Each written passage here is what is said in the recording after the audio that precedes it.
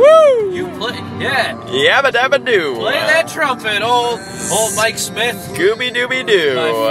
The jazz where are is you? alive tonight. The air is hot, and we are broadcasting live from Jazzcella. Yes, It's Jazzcella.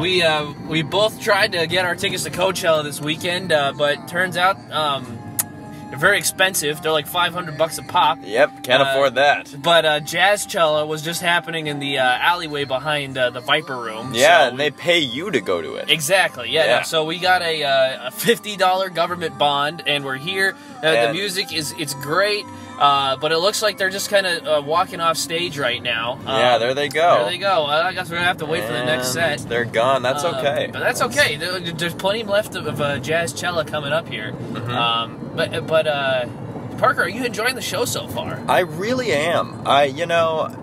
People say all jazz sounds the same.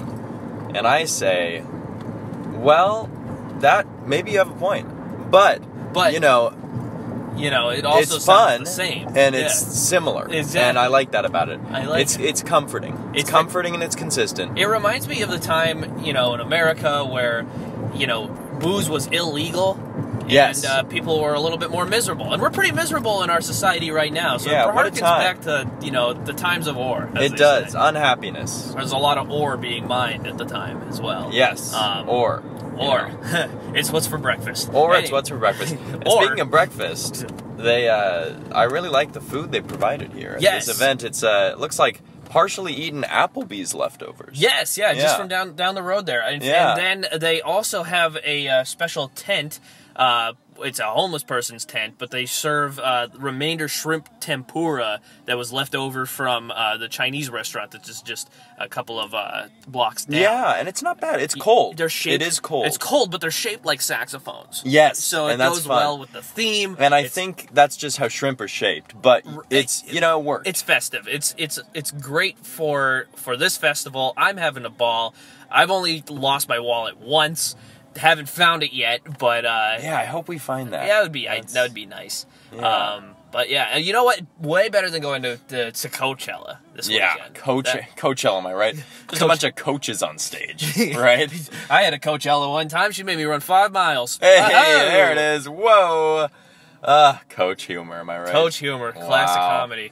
Well, while we're here, while we're waiting for the next set to start up, you want to feel like doing a little podcast? We could have a little murdercella? Murder some time at Murdercella? A little slippery, slidey podcast. Yeah. A little murder. Does anyone else want to be... No? Okay, no one else wants Anybody to be a part want to join? No, I don't. Nobody over here either. No. Nobody on this side. Well, they've pretty much all started... They've gotten ill. I think it might be the food. But, yeah, there's a lot of people vomiting here. Yeah, it's not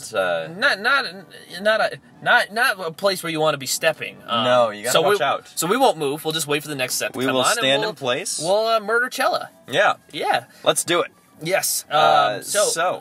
It's been a while since we've done one of these things. I think it has been quite a while. You know what? It was the last one we did. Is we tried doing a full-length Oscar roundup. Yes. We were out in the middle of the desert. Mm-hmm. We had a horse that had legs that were only 2 feet tall. Yeah, I believe we did. I believe it was 2 feet. And then, to recap on that, maybe we'll release that audio, the little bit that we have. We eventually made it out of the desert. We got to the end. The horse, everyone was fine. Killed the horse, ate the horse. The horse was tasty. It was delicious. Yes. But now we're back and we're enjoying some jazz. We're here. We're jazzing it up. A couple of jazz boys. Planning a horse funeral. Just all the standard stuff. All the standard things. Yeah. And a lot has happened since the Oscars. Yes. We say that again. We got new dish towels in the apartment. That's fun. That was exciting. That was exciting. It was never also had too many dish towels. We did need more. That's true. What else? What else has happened? Went back to the old CO for a little bit. Yes, you did. You took a little vacation this past weekend. Little 1-2 day vacation. Yes, back to the old mountain state. I don't know if that's what it's called. Yeah, it was sure. It's mountains. The old Colorado state. It's Colorado, not Colorado. It's Hermione Granger. It's a reference. It was my brother's confirmation, which was delightful. It was a great little mass. The bishop was there. I don't know when the bishop comes into town, you know it's going to be a real special day, and it's always signified by that big pointy hat that he wears. Does he really wear the pointy hat? Yes, the pointy hat is... Do all bishops, I should say, do they all wear the pointy hat, or is that more of like a Vatican-specific thing? No, all bishops wear the pointy hat. That's pretty cool. It is pretty cool. That is... And then... that's a perk. So the odd thing is that they wear, like, the pointy hat when they, like, go in and out of Mass and then, like, during communion. But every other time...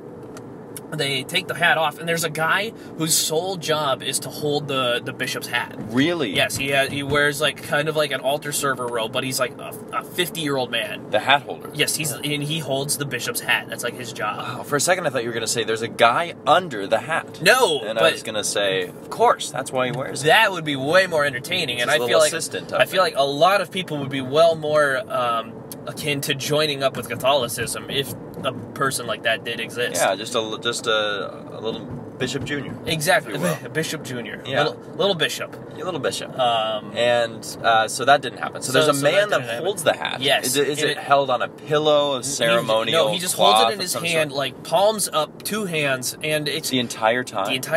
Most of it, yeah. That sounds tiring. Well, but the saddest part is that job is easily, like, suited for a 12-year-old. Yeah, like, if it's a 50-year-old man. The fact that this man is like this old... You question old, how he got to this point. I think it's just a part... So he's got like one guy who holds the hat and like one guy who holds the staff. I forget what the staff is exactly called, and I'm sure my nuns from Catholic school who taught me all of this stuff are like spinning in their chairs because they won't die. They're not spinning in their graves. They are eternal. They are eternal. I had my principal, Sister Edith, was like 90 when I was in kindergarten, and she's still kicking it today. So that can't be right. That's crazy. Well, it felt like that to us. Sister Edith it might be right. It was a very intimidating force when you're really little. Very nice woman, but very intimidating when you're a small child. Interesting. Anyway, yeah. This bishop, he's got two guys, and it's so sad watching like old men like carry a hat and a stick for another old man. Yeah, I wonder. You have to wonder: is that like the equivalent of apprenticing a bishop? Is it like you're the hat holder for a few years, maybe you work your way up to staff holder, and then eventually you get to wear this? That rarely happens. Okay. That rarely happens. Never mind. Yes. Yeah. That's disappointing. I thought it was maybe like an internship kind of thing. No. If you're a hat holder, you're pretty much a hat holder forever. Like you maybe go to like another church and you like be like your own priest for a little bit, but it's more of like a lateral movement than it is like a diagonal or an upward movement. Right. So it's really all about like how nice is the hat you're holding. Exactly. It's about the hat quality. It's a pretty nice hat. But what I was gonna say is that underneath the big pointy hat is like this little small, it looks like a yarmulke, but it's like not a yarmulke. Okay. You know the little hat, that little cap that Pope Francis wears? Yes. That thing. Like he wears one underneath his pointy hat. Little Pope cap. Yes. Yeah. Little Pope cap. So pick yours up at Target today. The little Pope cap. Yeah. Okay, so he has like a hat under a hat. Right. Yes. I wonder if he ever takes all of the hats off in any situation. I've never seen a bishop's bare head. Exposed head. Wow. I'm sure there's like a little bit of gold under there if you look at it in the right angle, but you need special keys to get underneath the little hat. Yeah, I would think maybe if he takes it off, like some butterflies flutter out or something. Or moths. Yeah. It might be a little bit more realistic. More realistic, but sadder. Yeah. I just like to like imagine like a little under every bishop's little hat is just a little family of birds. Yeah, like a little nest. Yes, like a little nest. A little robin's nest. You know, a little dad bird read the paper, mom bird, also reading the paper, kids reading the paper. The whole family reads the paper. They're very well read family. Yes, very up to date. They're red finches, so that makes sense. There you go. Oh God, it's been a long day. Yes. But yes, it was lovely. These are our jokes. Got to meet up with the brother. My mom and dad were very happy. That's wonderful. Got my brother a couple of nice confirmation gifts. So it was nice. It was a fantastic weekend. That sounds great. What have you been up to, bud? I've been having a good time. I went last weekend with our other roommate Zach, who is here in spirit as always. Yes, indeed. He's not in the car tonight, but oh wait, I think there might be a something under the hood. Zach, are you in there? Are you there, buddy? It feels like open up the glove box. I feel like it might be in there. Oh no, it's just a rat. Ah, it's just a rat. Darn it. Well, sometimes they sound similar, but it's not that he's a rat. Not that he's a rat. No, it's just that we have a rat that's very human it's in huge. its movement. It's a very large rat. It's a human-sized rat that kind of squeezes its way into the car. Yes. I can't even describe it. It's really a sight to behold. It's a problem. It might not even be a rat. It's an unidentified animal. Right. Some new species, perhaps. Anyway, I'm sure we don't have to worry about it. Right. But Zach, so I guess Zach's not physically here, but yes, you know, not physically here, but he's always here. He's always here with us in spirit.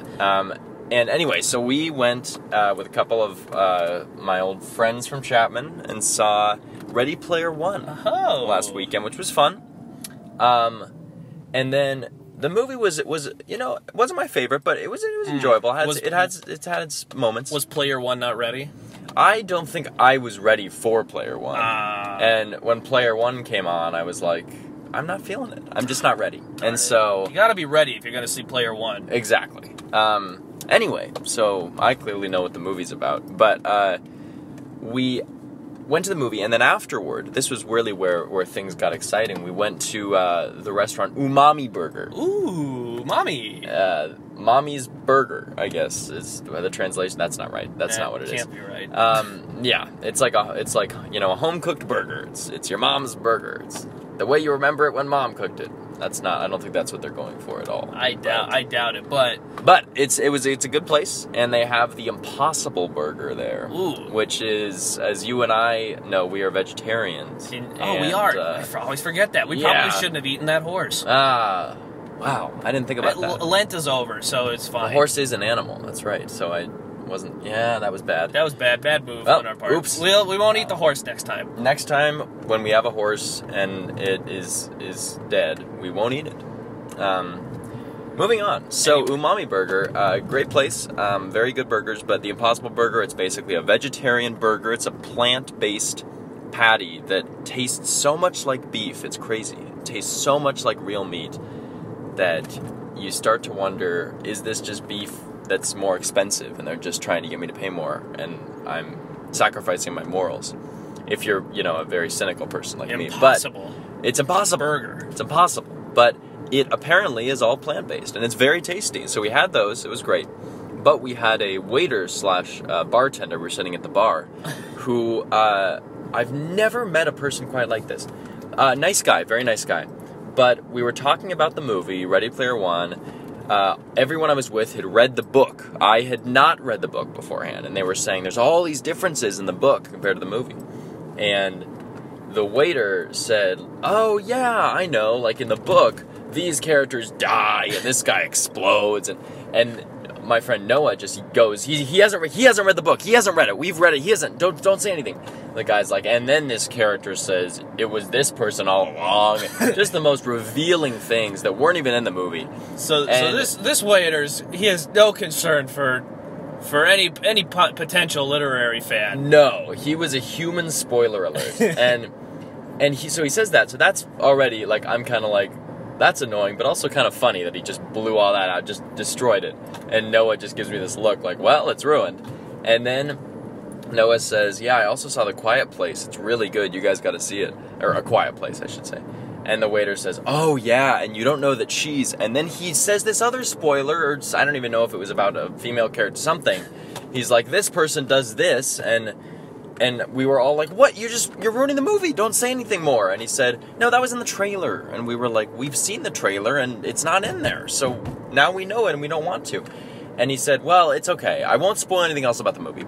And then he says something else. And then at this point, the woman next to us, we don't even know her. She's just sitting at the bar. She turns to him and says, hey, I'm literally seeing the movie in 20 minutes. I have my ticket. Don't say anything more, so now please. Other people are getting involved. So the restaurant is now teaming up with us in opposition to this waiter's spoilers. And it keeps going, and it just keeps going to different movies that we don't want to hear about. It's like this guy's seen somehow every advanced screening of everything. And finally Noah just goes, Star Wars, just talk about Star Wars, we've all seen it. And he starts talking about Star Wars, and we're kind of safe. And, so many other things. I mean, so many threats were made by my friend. One of my friends said, I'm going to walk out of here and not pay for my burger. And the police are going to come up to me and say, you didn't pay for your burger. You can't do that. And I'll say, this guy was spoiling all these movies. And the police will say, yeah, that's understandable. Never mind. And I don't think he was kidding. I mean, he almost left. And so we got out of there, and it was hilarious. I mean, I expected to, lift up the bun of my burger, and in ketchup, it would say, Kaiser Soze is, and I would go, no, and just throw the burger. It was insane. Did you give the guy a tip? I gave him a bit of a tip. Service was not great, but it was okay. My friend He did Noah, deliver the food to you. He did. The food reached us, which was that's good. like 90% of, the waiters, or I guess the server's job. Yes. Perhaps not all of the promised dipping sauces reached us, which was unfortunate for the fries. You got to knock off 5%. Knocked off there. a little bit. Not to be too harsh, but, a little bit. And then my friend Noah said, I didn't even tip. I just wrote spoilers in the tip line. And I said, that's perfect. And then he said, actually, I did tip a little bit. But I hope he did actually write spoilers, because it was insane. I mean, it was just... Cooper, if you had been there, you would have exploded. It was just the worst. And he just never stopped, and he kept saying, I won't spoil the movie, but... That was his catchphrase. I won't spoil the movie, but... Insert spoiler for the movie. Like, he would just immediately... And Zach, at one point, our roommate said, every time you say you won't spoil the movie, you spoil the movie. And we were like, yes, that's consistent. And anyway, so that was really something. Wow. That was my weekend. I think my favorite part of the story is when the woman, who's not even a part of your conversation, just goes, I'm going to see it in 20 minutes. Please, for the love of God, stop talking. And she said it was such desperation. I mean, it was just a woman just on the edge of her wits. Like, she was just so bothered, and it was so funny. Yeah, we didn't even know her. I'd like to imagine that's just that guy's bit. He just does that all over the place. Because spoiler man. The movie theater was close by. It was about the movie theater. We were in a big mall. It was across the way from the restaurant we were in. So you just cross and walk by this little fountain, go right across the street basically, or the middle of the mall, and you get to the theater. So we were assuming he must just get off work and see movies all the time before, he has such close access to a theater that he can just see movies before most other people do, and then he just delights in ruining them. It's some kind of sick pleasure for him that he can just ruin movies. He's a serial spoiler. He is. That's exactly. He's a serial spoiler. He gets gratification from ruining movies for people. Yeah, it was just insane. That's the best way to describe him. That's exactly what he was. Oh, what a guy. So that was something. Well, if you're listening out there, I hope you're spoiling a pretty good movie for a whole restaurant full of people right now, sir. Yes, sir. Indeed. But, yeah. Oh, wait. I think the band might be coming back. Oh, it looks like they're walking on stage. Walking on stage? Yeah. With 3 to get ready. That's from 1959. Yeah, it's... My man, it's the MC. Right after the Yes. break with his classic. Oh, we're going on another moment. break, is what it looks Billy's like it's got a going book for. out. Ah, darn it. He's doing it. You gotta go. The MC always coming out, getting their hopes up, and it's just another commercial break. Yeah, it's Carl Shaky Cymbals Johnson. That's right. That's the guy. Oh, man. Well, hopefully, they pick up the music again. Yeah. Yeah. But yeah, that sounds like a pretty good weekend in my books, buddy. It was exciting, and it was unique, to say the least. Didn't do too much else this weekend. Just the standard shopping and laundry and whatnot, and waiting for you to get home, and as always, singing about you, and the standard stuff. Whenever I end, looking longingly out the window. Some of you folks might not know this, but every time that I open the door to my apartment, both Zach and Parker just leap up and start licking my face. Yeah, it's like two dogs. We thought you'd never come back. And, I was only gone for 5 minutes. He said I just took out the garbage. Taking the garbage. I don't know why you guys are. What happened here? But you know what? It's really endearing. It you know what they say, man's best friend, roommates. And, yes. You can't ask for much more than that. No. And we're pretty well trained. Yes, yeah. For the most part. You only make in the house once in a blue moon. And you got us those little fake grass pads. That helped a lot, actually. I think that gives really you the direction. Things really improved after exactly. that. I run to the glass door a few times. Right. Here and there. That's sometimes I just bark at myself in the glass, just the reflection. Oh man, It's scary. It is You scary. see a It's person scary. and you're like, who the heck is that? He looks just like me. Why is he trying to impersonate me? Is that your red hot for this evening? You know what? That is my red hot. All And right, thank you you know for bringing what? that up. I'm It's glad. time for red hot. Red hot. Beep, beep, beep, beep, beep, beep. That's my red hot, is seeing my reflection in glass or a mirror and thinking, who the heck is this poser pretending to be me, you know? This is no Parker. This is just some sham, and I'm going to beat him up. And then that ends up with, you know, I break a lot of knuckles punching those glass surfaces and mirrors. I know. It's odd that at like no point so far have you been able to actually break through the glass, but we'll get you there one day, Yeah, I've buddy. never broken it, but I've broken a lot of myself, my own bones, you Well, know? I'll tell you when I'm real. What's your red hot? Oh, I am red hot about this. I'll tell you right now. What is it? And I'm going to phrase it all up into one single phrase. It's this: there is no better form of birth control than watching other people's children at an airport. Yikes. I don't know what it is about airports that just bring out the absolute worst in children, but I see, you know, kids. They're always so sticky. They're always like running around screaming. Like no one. I mean, like I'm in a pretty bad mood on my own in the airport, but with children, that's like amplified. And I look at children in the airport. I'm like, yeah, I could easily just never be. This would be fine if this was like not a part of my life ever. I love kids, and You have to. I think. Come on. I mean, I think they're definitely worse behaved in airports than many other places. I agree. But it's like a cyclone of like horrible like noise, and I don't understand what about the airport like brings out the worst in it. I think the airport brings out the worst in a lot of people. I think when I walk into an airport, I'm just immediately stressed. It's like I need to get somewhere fast. I'm gonna miss something. Something's gonna go wrong. I'm gonna try to go through security. Something's gonna be amok. You know, do I have a water bottle on me? There's so much to keep track of that could go wrong in an airport to me. You know, do I have my boarding pass? I'm an easily stressed person. And so I walk in there and my heart is already like pounding. I'm already sweating. You know, I get to security. Usually there's a long line. It's a wait. You worry about getting the gate on time. Yes, it's a hassle, and you're in a bad mood. And I imagine if I was a little kid in that environment, it would be worse because you don't really think far ahead to, you know, okay, once I get on the plane, it'll be fine. It'll be relaxing. I'll get to where I'm going. It'll be nice. You just kind of think, you know, I'm in this moment right now, and I can't really see beyond this moment, and this moment sucks. I feel like that's what a kid probably thinks. That puts it in a little bit of perspective, but I understand your anger. I understand your anger. Go for it. Well, I'm going to share one little story. Is that I noticed like when I sat down, I was like working on a script when I was like waiting for my plane to go off, and there was a little kid there. Or no, backtracking a little bit. I looked down, and there's just like an orange in like the middle of the floor. I'm sure it like fell out of somebody's bag and it was like kind of underneath like the seat, so like people like weren't like stepping on it. Mm-hmm. But it was there, and I was like, you know, I was gonna finish like what I was working on, get on the plane or whatever, and throw the orange away.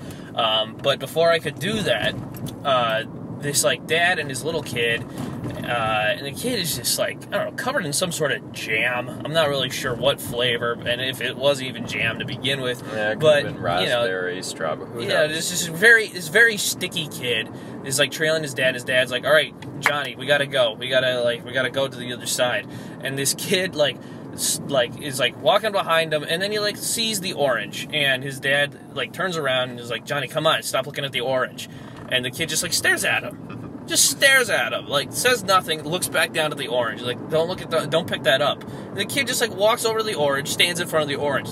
Johnny, don't pick that up. You know, there's no reason for him to pick up the orange. No. And then he's like, Johnny, let's go. We gotta get on this flight. Kid picks up the orange. Well, yeah. He brings it to his dad. He's like, I don't want this orange. That's a dirty orange. It's a floor orange. It's a floor orange. Go put the orange back. Orange. So the kid just like looks at the orange and then hucks it like down the hallway. Didn't even like put it back where it was supposed to be, or throw it away for that matter. And you know, part of me blames like the dad for, you know, like realizing like, you know, your kid isn't intelligent enough to like A, let the orange sit there, or B, like, you know, do anything correctly with it. I mean, the dad kind of asked for it if he just said, put the orange away. Like, if you say put something away and the kid is holding like a That means spherical huck it. object. That means huck it Probably into gonna the be waiting area. thrown. Like, oh, that is. Don't look me pretty in the eye. rough. Don't tell me you heard that story and you're like, oh yeah, I would totally want to be a part of that someday. Well, maybe not that moment. No, I wouldn't want to be the orange dad. But You know who's the orange dad? Ooh. Mr. Donald Trump. Boom!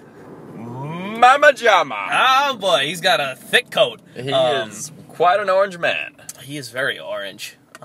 We try to keep it light on this show. We don't try to bring in politics, but every once in a while we'll throw in. I mean, like, it's so.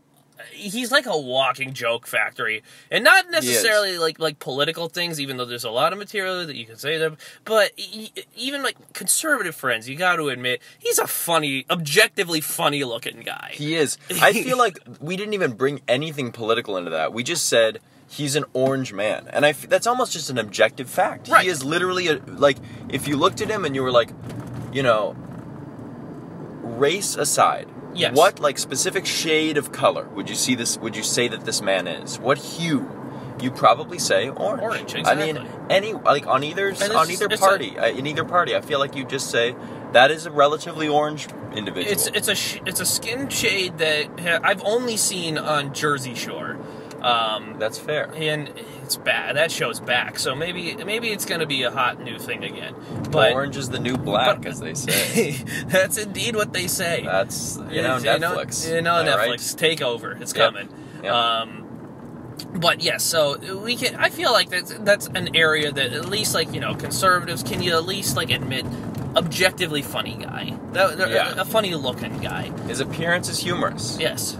I mean, there's been several presidents whose appearances are humorous. Maybe none quite as humorous as this one. No, maybe none quite as outlandish. Just absurd. It's an absurd sight. Exactly. Really. Yes. Yeah. I'm sure back in the day people were making fun of Lincoln. He's a big ape man. He's a big lumbering, tall, big-eared guy. Honest Abe man. Honest Abe man. Yeah. They all called him Honest Abe. I'm sure. I'm sure. Yes, that's what's got me red hot at the top of the hour. Well, I don't blame you. That's a rough story. That is not the best. I'm sure my views story. I'm sure my views will change, but for right now, don't want them to. Yeah, the moral is don't drop your oranges. Or yeah, sure. Maybe. That's one moral. That's the moral I'm taking away from it. Indeed. Oh man, I feel like this concert's just never gonna pick up again. I know the music hasn't been playing in forever. Forever. I feel like it's like maybe the bands have eaten the Applebee's appetizers. Oh, you know what I think it is? What? I think this place is getting shut down. It's because, and this is an actual fact, Coachella pretty much owns the right to the name Cella. So, yeah. Because I have their Chapman, our alma mater, is having the Chapman Radio Music Festival this coming Sunday. Shout out and highly encourage our 5 listeners to check that out if you're in the Orange County area. Maybe 1.5 of them are. But they had to call it the Chapman Radio Music Festival this year because last year it was Muscochella, because Musco is the name of the big concert hall. Yeah. Yes. Yeah. Not the residence hall, the concert hall. Yes. And I guess they got a cease and desist order for this year because Coachella owns the name Cella. So there can't be a funded no Cella or Sochella or Brochella as an official thing you can make money off of. Yeah, that's kind of absurd to me. Yeah, you can own the term Cella, but okay. Try naming your next character in your script Mickey Mouse and let's see what happens. Well, there goes my script. You're writing a lot of Mickey Mouse fan fiction? I mean, I had this idea for this character, and his name was Mickey Mouse, and he's a mouse, and he just, had a wife named Minnie, and it kind of I thought it worked pretty well. He wears gloves for some reason? Yeah, he wears gloves, he's got a high voice, Well, I thought it was brilliant. And you might have to hit the drawing. Now I'm starting to think that it somebody already got to it. I don't know. Might have. That's disappointing. Indeed. I'm going to have to workshop that for a while. Well, yeah, so I think the concert hall is, or this concert, this alley is probably getting shut down. Probably for the best. It needed to be condemned earlier than later. Yeah, people are in hazmat suits walking in, so I feel Right. like that's probably not a good sign. Although I think the one jazz musician that's left is like trying to. I think he's gonna play a note. Oh, here. is he gonna? Whoa! A little bit of and they piano. dragged him off. And there he goes. There That he was goes. quick. Yeah. Man. No, that's all they got out of him. Yeah, I thought that the hazmat suit people were like some kind of rave scenario where they were coming in with glow sticks or Well, something. we'll have to try to find the next concert. It Are you looks going like to they are. any concerts coming in soon? Concerts? You know, I don't really have any planned concerts as of the current moment. But okay. what you do, I believe. I do, yes. I'm Right. going to see my favorite band in the land, Turnstile. Yes. The hardcore group out of Baltimore, Maryland, and one member is from Ohio. They are they're very adamant about making sure people know that one member is from Ohio. Don't forget Ohio. Exactly. Often forgotten. Yeah. So I will be seeing them next weekend down in Orange, and it's great. Lovely. I love hardcore music. This might come as a little bit of a shock to some of our listeners, but I have kind of a aggressive side that doesn't come out like during my normal out and abouts. Yeah, it's terrifying. So it all gets funneled into the kind of music that I listen to. And hardcore music, I think you've heard samples of some I of the have things that heard a bit on our drives. Yes. And how would you describe that music, Parker? It's loud, it's angry, it's intense. It's definitely not the world's greatest musician, Jim Croce. It's very far from him. Well, no one can ever be Jim No one Croce. can ever be Jim And Croce. considering that, he's the only musician that you've ever heard outside of these wonderful jazz musicians Yeah. you've heard like the little bits and pieces of today. Yeah. Good guy. What is music What- if not Jim Croce? Exactly. Apparently hardcore. Yes. Yeah, it's very loud. It's a lot of.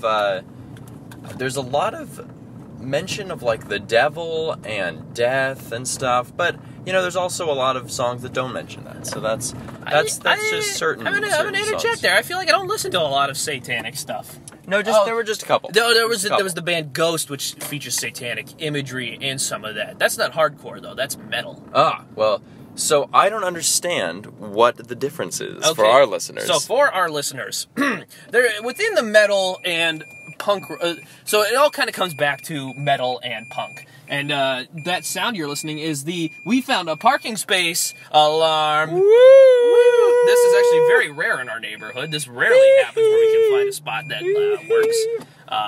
And for the next 20 minutes, it will only cost us 20 cents, and then it's totally free for the evening. Lovely. It's fantastic. That is just fantastic. But anyway, hardcore. yes, so with this, going back, there was the punk scene, which started in the 70s, and then by the end of the 70s and early 80s, metal started becoming a thing, where you have a lot of hair metal, things like Metallica started coming into play, hair metal like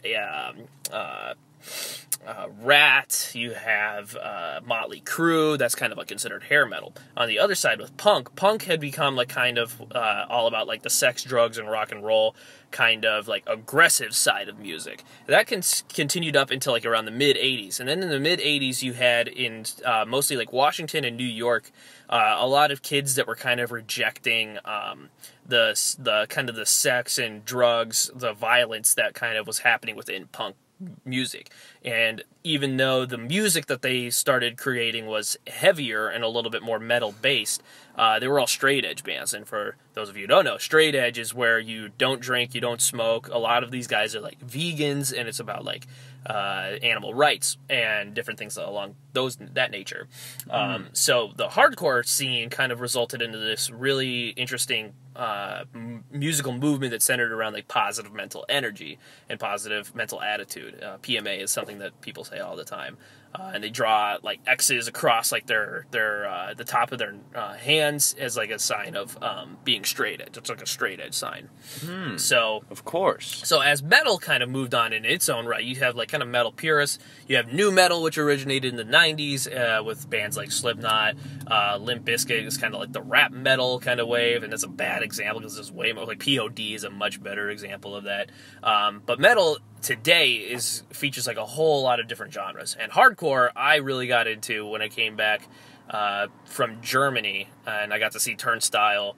there in Munich, which is one of the best shows I've ever seen, because the Germans as a people are they're very polite, they're very kind of restrained, very quiet, and that's kind of like carried over into the hardcore show where, you know, they're aggressive and they're moving around and moshing, but like everyone was like catching someone. It was like stage diving, making sure that everyone was good. It was one of the best concerts I've been to. So Wow. I am not sure that will be the same kind of mentality at the concert coming up soon, because it's also going to be a pop punk concert, and pop punk tends to be like a lot of kids. They're very obsessed with pizza, Blink-182, that kind of thing.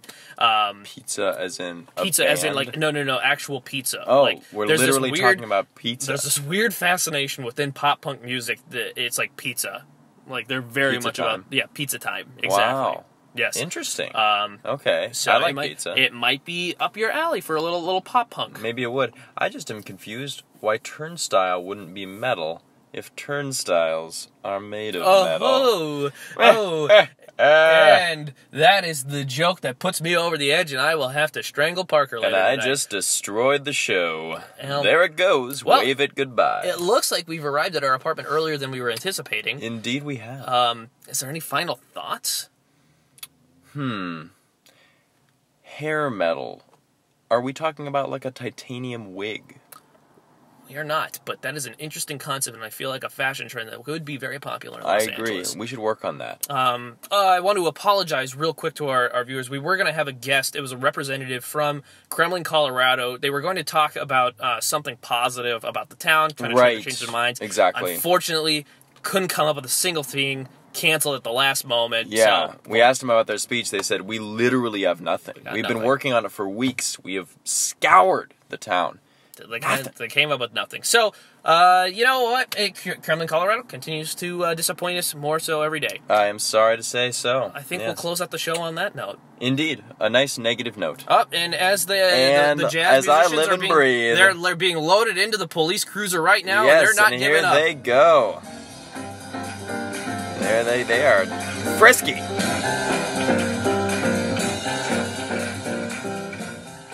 And there they go. And we'll never see them again. Indeed. All right.